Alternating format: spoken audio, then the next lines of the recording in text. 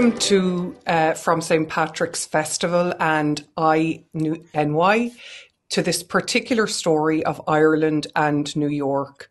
Irishtown, a story of a New York neighbourhood. I'm Dr. Miriam Nyhan Gray and I teach at New York University's Luxman Ireland House, and I'm also on the board of the African American Irish Diaspora Network. Today we are here to talk about the life, lives and changing futures of Woodside, Sunnyside, Queens, where New York's Irish were a primary ethnic group dominating the scene for many decades. Today I have the great pleasure to be in conversation with Sophie, Colgan, Joe Crowley and Siobhan Dennehy. And before I introduce them more formally, by way of general introduction, I'd like to remark that the name Woodside would be familiar to any Irish person with a family connection to or simply an interest in New York City. A residential and commercial neighbourhood in the borough of Queens, it became a surrogate home place for Irish immigrants arriving in the city. By the late 1930s, we're told it was approximately 80% Irish and home to a very large Irish American community in the city area. It has subsequently supported generations of Irish immigrants in their search for work, play, connection and family in their new homes. But things are changing and have been changing. And in 2020, Irish Central, the leading Irish publication in the United States, published an article entitled Death of an Irish Neighbourhood and detailed the dwindling numbers and changing nature of the community in Woodside, Sunnyside, describing it as the Irish fading away. Today we'll be focusing on the story and the history of this neighbourhood, and the conversation will reach from the particular life and character of the neighbourhood to its importance as a New York Irish community through the contemporary relationship of the New York Irish community with the neighbourhood, all in the context of the broader Irish experience as a whole and what the future might hold for that experience and for this unique and remarkable neighbourhood. Any of us familiar with New York history know that New York is always changing and reinventing itself, and this is a rich example of that story. So we are joined today by Congressman Joe Crowley, represented the people of New York's 14th congressional district, including his hometown of Woodside, Queens, in the U.S. Congress for nearly 20 years. The son and grandson of Irish American immigrants from counties Armagh, Cavan and Louth, Joe worked for decades to advance U.S.-Ireland relations and secure peace in the north of Ireland. During his time in Congress, Joe served as co-chair of the Ad Hoc Committee on Irish Affairs and a member of the Friends of Ireland Congressional Caucus, and he travelled to Northern Ireland during the peace process, including during the negotiations to restore devolved government in 2007. He also led congressional efforts in support of the grassroots peace-building initiatives of the International Fund for Ireland, the key US funding mechanism bringing together people on both sides of the conflict. Joe was honoured by the American Ireland Fund Distinguished Leadership Award, the Queens County St. Patrick's Day Parade Gale of the Year, and the National Ethnic Coalition of Organisations Ellis Island Medal of Honour for his efforts. Joe served in the House Democratic leadership for 6 years, first as vice chair and then as chairman of the caucus. He was also a member of the prestigious House Committee on Ways and Means and the House Foreign Affairs Committee. So welcome, Joe, and a pleasure to have you here today. Sophie Colgan is a communications, marketing and events specialist in New York City, program director of the Ireland-U.S. Council for Commerce and Industry, and host of the Navigating New York podcast. She has emerged as a leading voice of the New York Irish community in and across the city, and has connected and worked for many renowned cultural and business organisations on both sides of the Atlantic. A former New York Rose of Tralee and active member in the New York GAA, Sophie also boasts strong experience in networking, brand promotion and event coordination, both in the area of arts and culture and business development. And welcome, Sophie. Great to see you. Siobhan Dennehy. Siobhan was born in Dublin and educated at Sign Hill and Trinity College Dublin before spending a summer on a J1 visa in New York.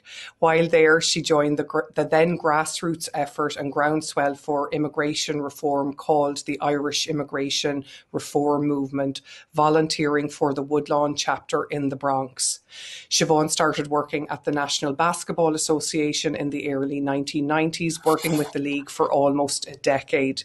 In November 1999, she helped co-found sports marketing company Lead Dog Marketing Group and worked with the organisation until 2001. We're also happy that she joined the Emerald Isle Immigration in 2002 and has been executive director since February 2003. Since her appointment, the agency has seen growth in its budget, programme and services. Accordingly, the centre has been able to add 2 attorneys, several immigration counselling staff and a social worker to meet the needs of the clients served. These clients serve a broad spectrum of nationalities, and the centre has added to the ranks of Spanish-speaking staff to support the clients who continue to seek the Emerald Isles' help. Siobhan has previously served as the board president of the Coalition of Irish Immigration Centres, and she is currently the LAOH National Immigration Chair, the Ladies' Ancient Order of Hibernians. She lives with her husband Dan, and they are the very proud parents of daughters Aisling and Cara, and the family lives in Cortland Manor with Finn, their 8-year-old Jack Russell Terrier. So welcome all. It's a real treat to have this opportunity to chat to you today. I suppose if we kind of pick up some of the history of the Woodside and Sunnyside area, my understanding is that like a lot of places around the outskirts of New York City, as Manhattan became maybe slightly less attractive to some and they settled in New York over time, they moved out into the boroughs and the parts of Queens around Sunnyside, Woodside, Long Island City, Astoria in the late 20th century or early 20th century in particular became very attractive to immigrants and the children and probably grandchildren of immigrants who had been coming over in big numbers from Ireland from significantly from the mid 19th century on. Joe, I don't expect you to go that far back into the 19th century as such, but can you tell me, as someone whose deep roots and connections to the area, a little bit about your perceptions of how Woodside and Sunnyside evolved as a centre of Irishness in the middle to late decades of the 20th century? Well, even I would even start maybe in the 19th. I won't spend a lot of time there. I wasn't living during that time, although many would suspect I had been. Really Sunnyside and Woodside at that time were really rural areas. There were farms in Woodside, even in the early 20th century. In fact, my father fondly talked about raising Rhode Island red chickens in Maspeth, Queens, just south of Woodside, and really it was the Irish have been living in Woodside going back. I have a map here of Winfield, which was part of Woodside now, going back to that's an 1857 map, and the names of McGowan, McKeon, Murphy, McCarthy, Moakley, Kelly, Keegan, Emmett, Crowley, Daly, Lanigan, Doherty, O'Connell. They're all replete here. And what was interesting about this, in all likelihood, these were property owners. So it showed that there was a great, presence of the Irish there, probably linked in some respects to St. Mary's Church, which is the oldest church in Queens, a Catholic church. It was built in 1855. And this doesn't even include the Woodside, the St. Sebastian's area of Woodside, which came later, which was I guess a daughter church or son church of St. Mary's, being the root church. It was a largely German as well as a smattering of English names there as well. But it really showed the beginning, and I think these folks, in all likelihood, were famine Irish, but had been here maybe for some time if they owned property in 1857. So that really gives you some sense that this was a more well-heeled community. Sunnyside itself got its name from Sunnyside Hill, which it was given in the early 1700s. But like Woodside, was also very rural. And it was with the development of the 59th Street Bridge and then ultimately the subway, which in Sunnyside and Woodside is the L, the concrete L in Sunnyside and the iron L in Woodside, that really transformed in many respects the use of the land. It moved from agricultural and more towards of residence. And Sunnyside in particular was known for a place called the Celtic Arena, and where the Irish, many of were part of the Irish diaspora and other nationalities trained for the Olympics and actually were in the Olympics. And it was a very, very well-known arena, is now home to the Celtic, it was called the Celtic Gardens. Now it's called the Celtic Gardens, but it's housing, which shows, again, the rich Irish connection in Sunnyside and in Woodside. So the Irish have been there for quite some time. My family didn't come over until my grandfather first came over in 1912, and my grandmother, his wife, in 1923. So for the most part, although there was some of my family that came in the late 1800s, for the most part, the grounding took place in the early 1900s. And my grandparents bought their first home just outside of Woodside in Maspeth, but in St. Mary's Parish in 1929. So that was basically kind of the rooting of the Crowleys in many respects in the general vicinity. That's wonderful, Joe. It's fantastic that you're able to map the demographics of Irish immigration to New York through your family in that way. Such an interesting example, as you say, the upward mobility. We think of the famine Irish in kind of one-dimensional terms at times. And of course, given the huge numbers of Irish and opportunity in New York City, that sense of sometimes there being opportunities to buy land or to, get out of maybe, maybe tougher conditions in the city, as they may have been out to this kind of new green space, and ironically kind of a space that was probably more familiar to them than what they might have experienced in Manhattan at the time. Sure. Mm-hmm. Mm-hmm.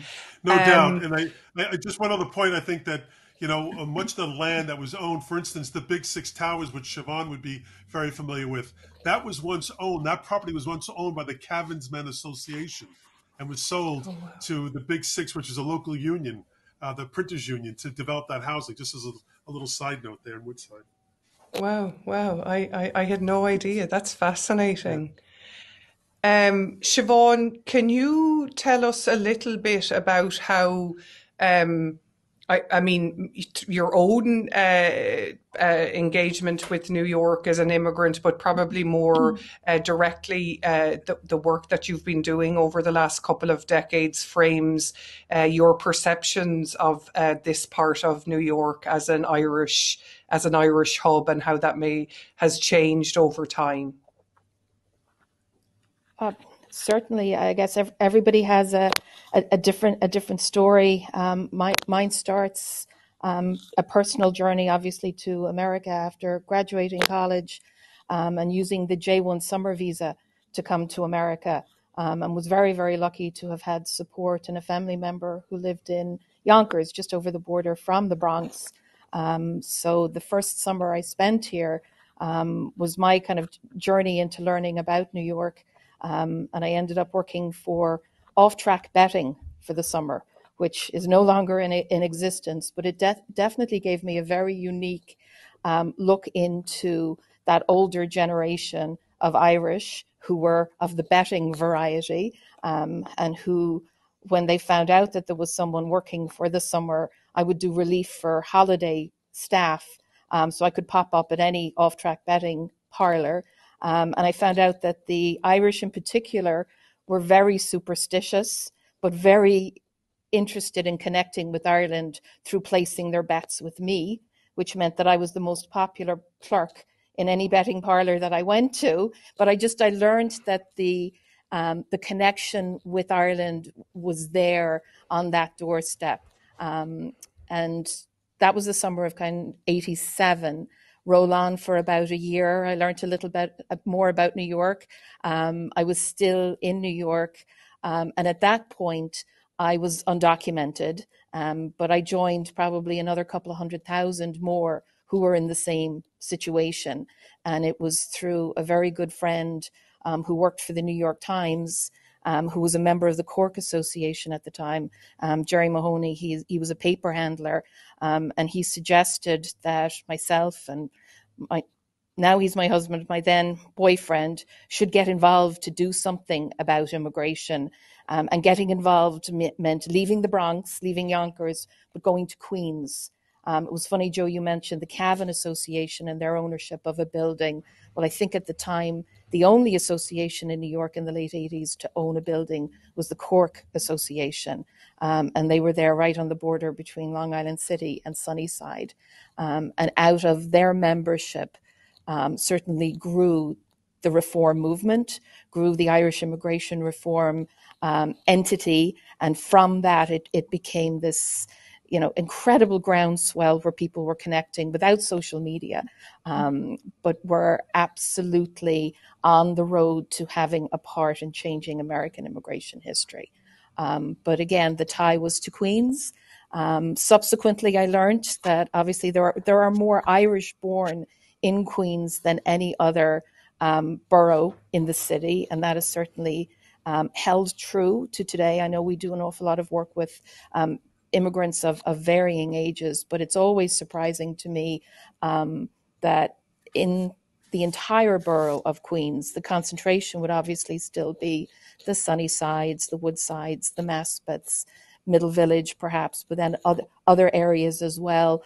Those are where the Irish centered and where they came to. And inevitably it was because I think you came to someone that you knew there.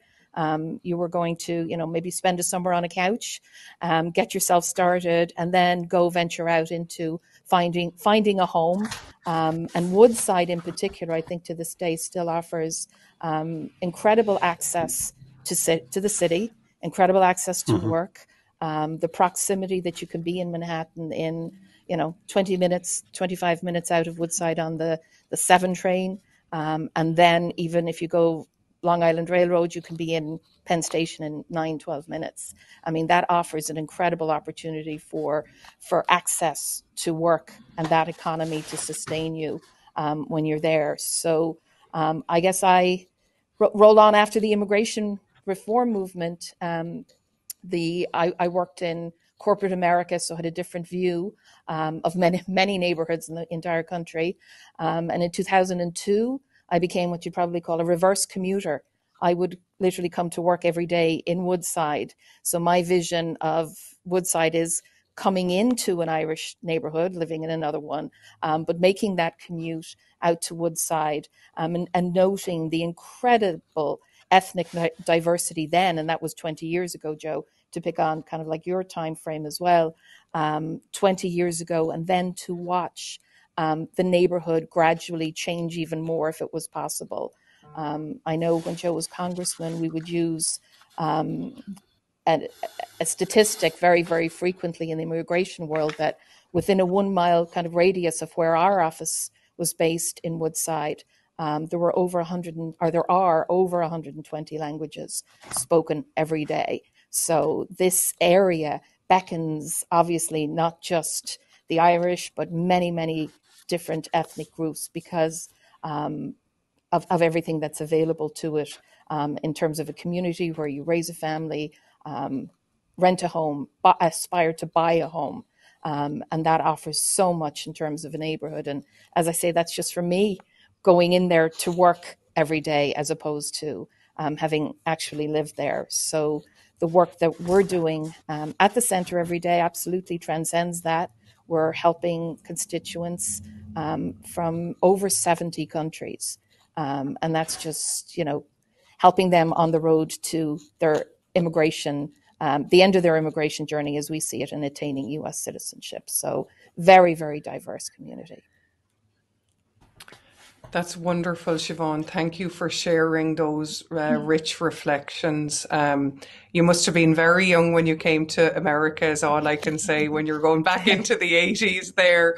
And more recently, I suppose, Sophie, you have made the same journey as myself and Siobhan and Joe's ancestors to some extent. How did you engage with Sunnyside's Woodside as an Irish community, as a more generally? What are your perceptions of it in the more recent experience? Yeah, well, I firstly, I really am enjoying learning and sort of expanding my own knowledge on the history of Woodside and Sunnyside. As maybe, a newer immigrant here, I've been in New York for almost 8 years, and I have a real fondness for the community in Queens, especially Woodside, Sunnyside, and Long Island City. And I live in Jersey on the other side of Manhattan, but I find myself commuting across Manhattan to go to Queens for various reasons, more often than you would think, because the young Irish community there is very much thriving. In terms of my own early engagement with Queens, my first summer here, like Siobhan, on a J1 summer, I came between my third and final year of university in Belfast, and I worked as a host in a famous pub in the city right beside Grand Central called Annie-Moore's, and it's now closed. But it was a real experience for me to get a feel for what New York City had to offer. And I stayed with a friend that I met through work, a lovely girl from Limerick, and she lived in Woodside. And I had previously been staying for a while in Woodlawn in the Bronx, again, a really, really strong Irish community there. But when I went to stay in Woodside, I really was blown away by this atmosphere there that I felt it felt like a little Manhattan to me, because, you have that view of the city. The commute is so short. And as Joe mentioned, the diversity in cultures is really what you think about when you're, what you imagine New York to be like. And I think Woodside and Sunnyside really has that in abundance. And as an Irish immigrant, it's really important, I feel, to the younger generations that are moving here to immerse yourself in all cultures, very much leaning into our own. And I feel like over the past few years, I'm noticing that young Irish immigrants here in New York are leaning into their heritage more so maybe than they had done in the years just before COVID. And that's just sort of a personal reflection of mine, because I feel like, as Siobhan mentioned, we connect now on social media. And when we look back at the period of time that Joe was talking about, and the associations, Miriam, that you mentioned, as a community, Irish people used to meet in person, and they used to meet regularly at various functions associated with different clubs and associations and orders, and unfortunately that just had to stop for the pandemic. But also I feel like working in the sort of world of events, I feel like those we were seeing a bit of a struggle with getting people to commit to membership in various organizations like they had been, because there's so many other ways to connect now, right? So but what I've always really noticed about the various sort of smaller parts of Queens is that they're such a vibrant sort of community of Irish people. And if you look just recently, there's been a new GAA club formed in Queens called O'Donovan Rossa, and the women's team there are thriving. They have the biggest membership. So the New York Ladies Gaelic Football Association this year celebrates 30 years of existence. So they started in 1992, and there was a couple of clubs formed originally up in the Bronx. And typically, even when I moved to New York 8 years ago, all of the Gaelic games were focused in the Bronx. Luckily, I had came just 1 year after the club I am now associated with, Manhattan Gaels, had formed, who were the first Manhattan-based Gaelic football club in New York. And so it started off with very small numbers, has obviously grown substantially, which is great. And I think, the sort of older time GAA Gaels here in New York were surprised to see this sort of Manhattan-based team being formed. And because we had so many players commuting from Queens to join the club in Manhattan and to join our trainings, then the Queens, a group of girls in Queens started their own club 2 years ago, Donovan Ross's, and they have a membership of 60 ladies for one team. So we hate to see them coming, because they have the best of everyone, because so many new and Irish-born immigrants come and they go to Queens because they know Woodside and they know Sunnyside, and they've had cousins and uncles and ancestors who've lived there. And so I feel like as I sort of navigate the younger Irish community and speak to people in New York and all of the boroughs, I can't help but really be enthralled by how Queens has this very vibrant and very much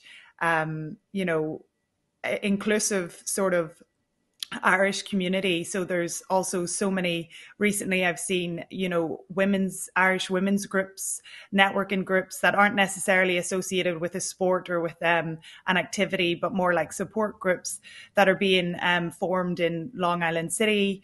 There's a new group called the Shared Space, which is basically a space for young Irish women, or Irish women of any age really, to come together and support one another after they've, gone through something that might be slightly stressful, or that they might not have, the roots that they once had in Ireland. So there's also various, I also feel like in Queens, when you look at places like the New York Irish Centre, there are places that are really thriving, because I notice as well, people of my generation are, again, as I mentioned, leaning into their Irish heritage. They're going back to learn Irish language again, and get involved in the community and lean into our sort of culture and heritage in this city, which I think is really positive, from the perspective of someone who's relatively new here. That's great, Sophie. I'll never forget when I came to New York doing my doctoral research. I probably interviewed a lovely Mayo man 2006 or 2007, and he coined it so well. He said, Miriam, the county associations, and he could have been talking about the GAA because he was involved in that. The point was, these organizations were the internet of the day. And he really coined it when he said that, because you've all touched on that in different ways in terms of how we organize, how we come together as a community.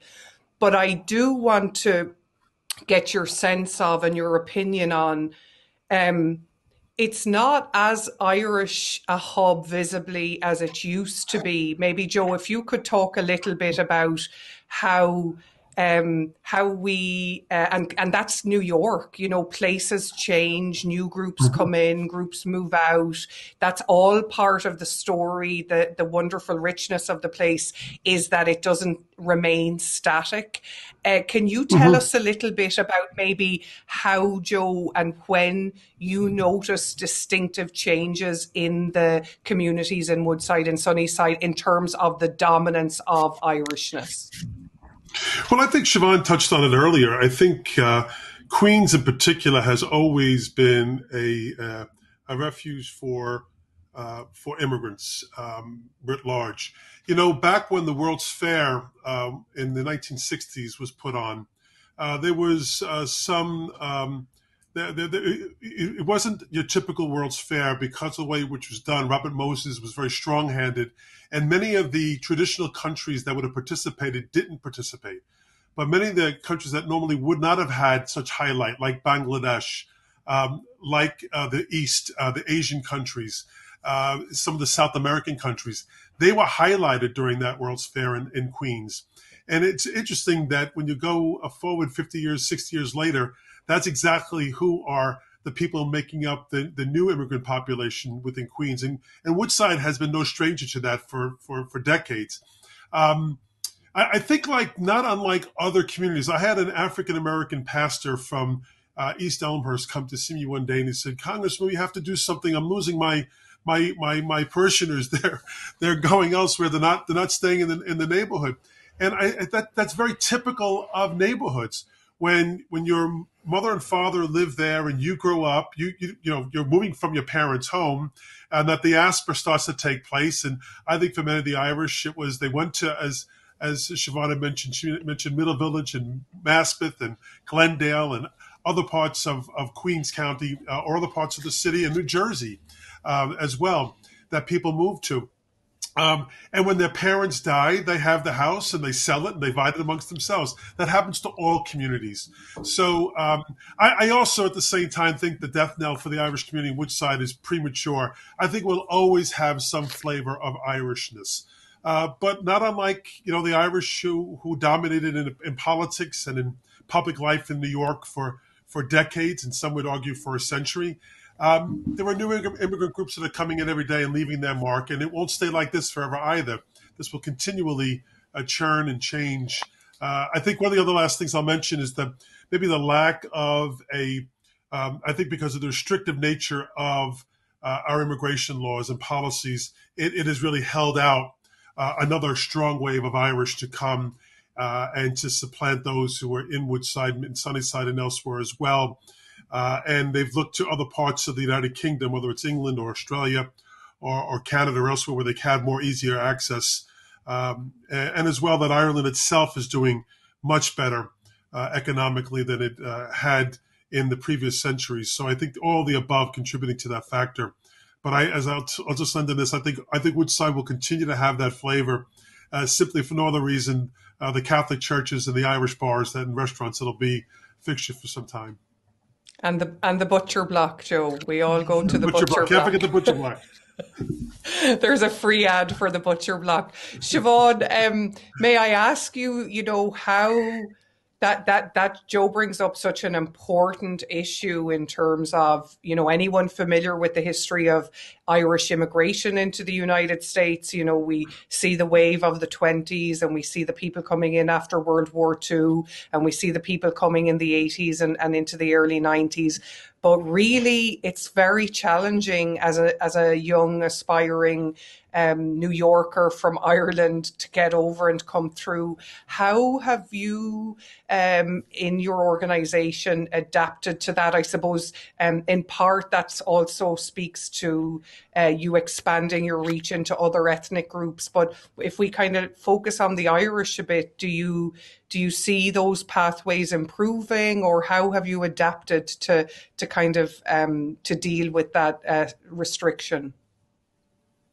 Well, I guess the biggest lesson that I guess we have to learn in all of that is to be patient. There are so many and have been so many opportunities over the last 20 years that we've all hoped to see some change in immigration reform. And we need to continue to be patient and to continue to hope that we will see a benefit that will change and will offer a better path into this country, not just for ourselves, but for many, many, many different ethnicities. We're looking to see currently how many undocumented we still have here in the country, and that's not just an Irish issue. It's something that affects many other countries. We're going to watch and see how we can help the individuals that are still here. But at the same time, there's, as you've just, very succinctly pointed out, there are no pathways in. And as Joe's mentioned, there are other pathways out of Ireland at the minute. The whole of Europe beckons Ireland, and an educated, well-educated, youthful Ireland is definitely looking at opportunities there. We're convinced, however, even with, there's been a population growth in Ireland. Again, I'm aging myself out when I think about the Ireland I left had maybe a population of 3.8. It was under 4 million. And that's the Republic today. is in excess of 5 million individuals who live there. And within that, we are very, very frequent recipients of individuals who want information on how to get to America, how to do it legally, how to do it on maybe more of a temporary basis. And there are some kind of minuscule plans and programs available. There's a 12-month visa open to recent Irish graduates. We would love to see that being extended to a longer term. The ability to come to New York and use all of the great connections in Woodside, if that's your base when you arrive, that's only going to be a viable option for somebody if you have a little bit more time to spend here. I mean, we definitely see the challenges that continue to face the summer visas, the 90-day visa holders who get to come and live and work in America for a summer and be part of that entire cultural exchange.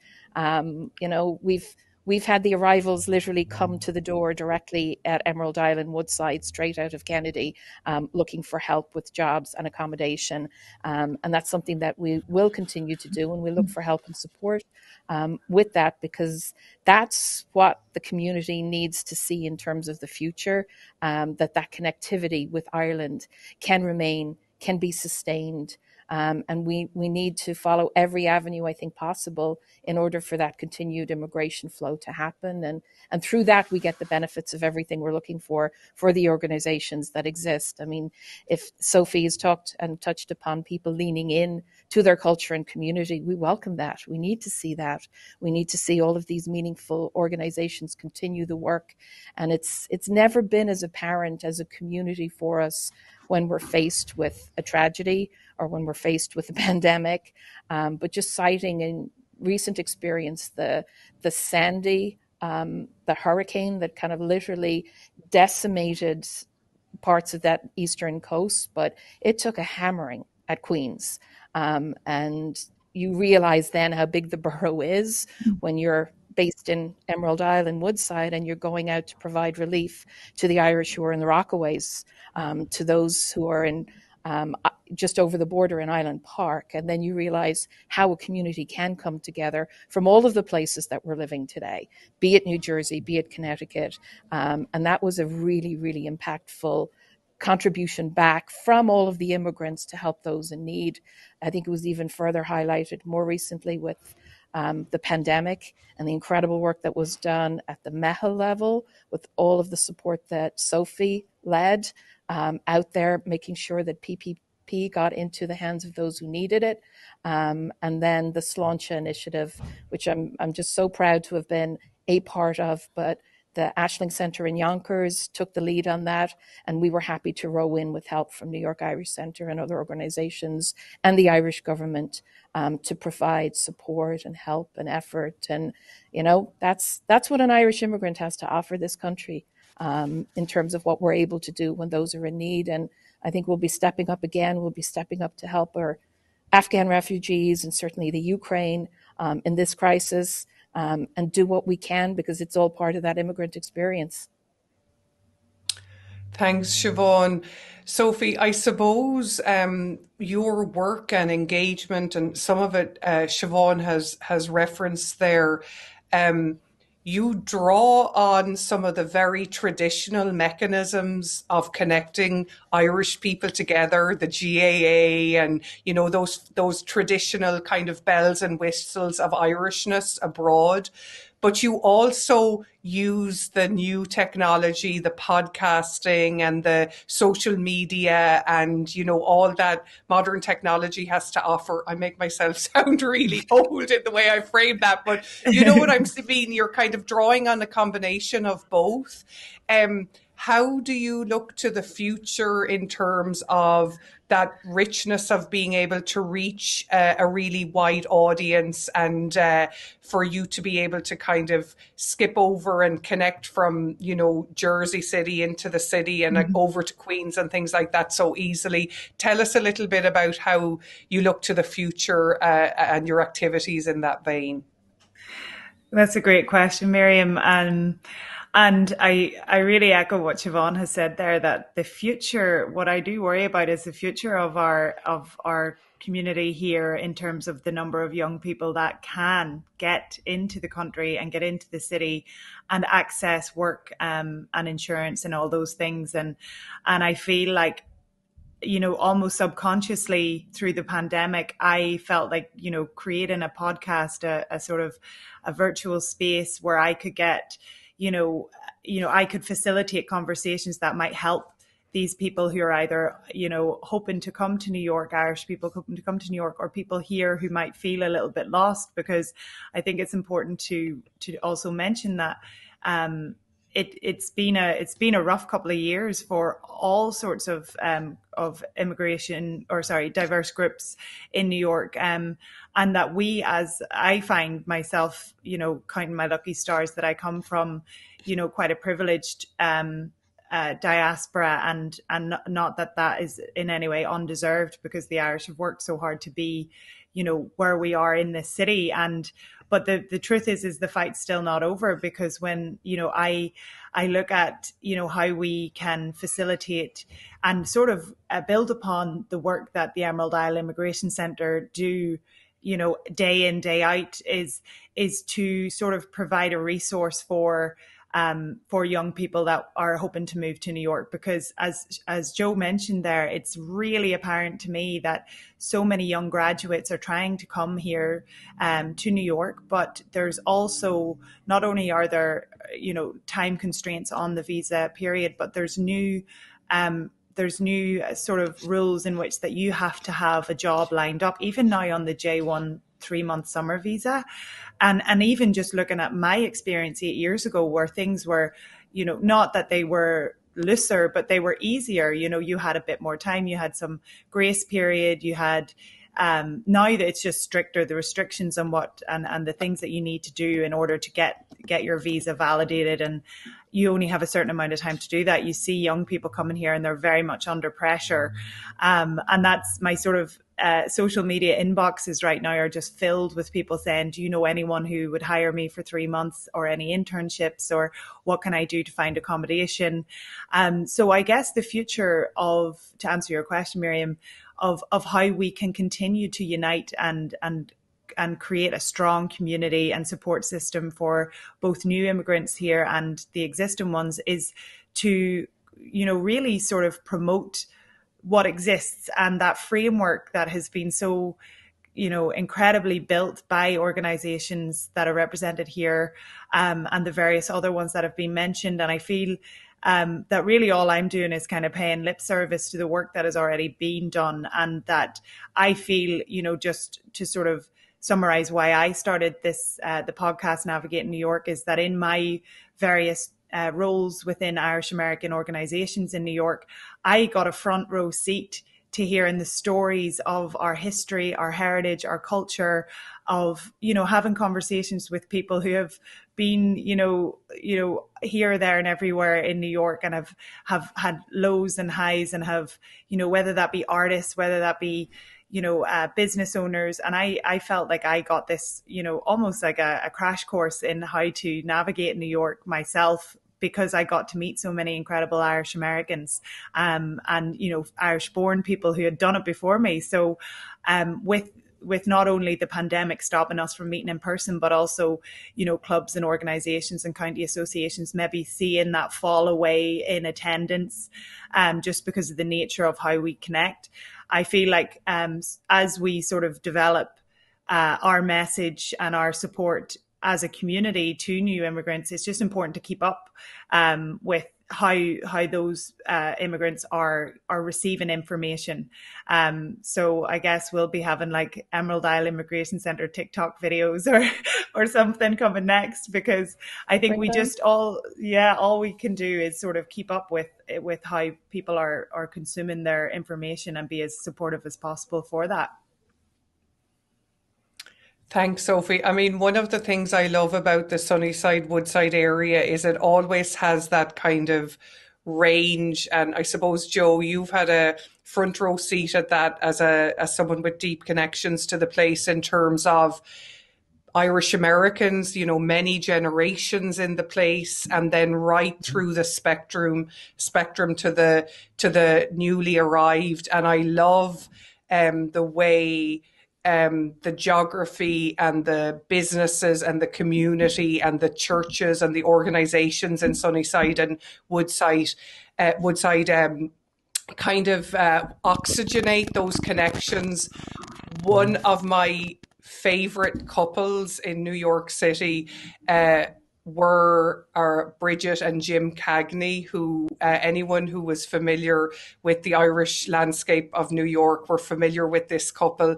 They had come to New York as Irish immigrants in the 1960s and lived there and absolutely loved all that we've described today in these communities had to offer, coexisting the Irish American and the Irish immigrant experience. Thank you, Joe, Sophie and Siobhan. It's been my pleasure and honour to moderate. I'd like to thank David and everyone at I.NY for having us chat today. It's a real treat to have this opportunity, and may I take this opportunity to wish you all a happy St. Patrick's Festival. Thank you. Thank you. Thanks, Miriam. Thanks, guys. Our pleasure. Thank you, Miriam. I hope that was okay. I don't know.